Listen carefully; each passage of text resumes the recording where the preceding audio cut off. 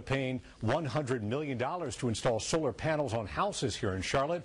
And we want to know just how difficult it is to go solar at your house. For answers, we talked to Bob Thomason, a man who's wired up with solar panels in Myers Park, one of the leafiest and shade-filled areas of Charlotte.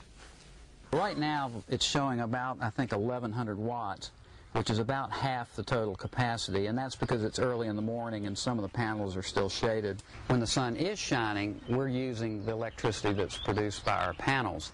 There are times when the panels are producing electricity, like right now, where nobody's in the house and we're not using any electricity. In that case, the electricity goes back out on the grid, and Duke Energy pays us for that electricity.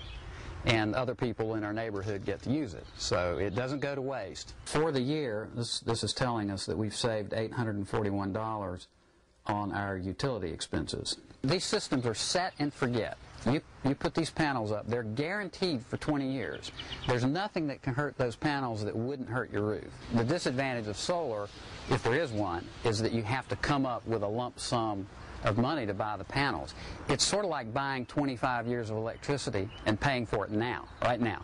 Write me a check. When we're sending electricity out to the grid, that meter actually spins backwards. So that's a great feeling too, when you see that meter spinning backwards. When people ask me about payback, when is this system going to pay it back? I tell them it paid us back the day we turned it on and flipped the switch and started producing electricity from the sun. There is no better feeling than knowing that we're doing that, and we'll do it for the next 25 years.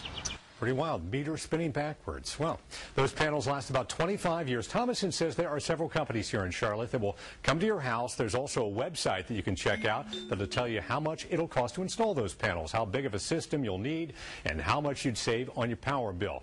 We've made a link to it on our webpage at WCNC.com.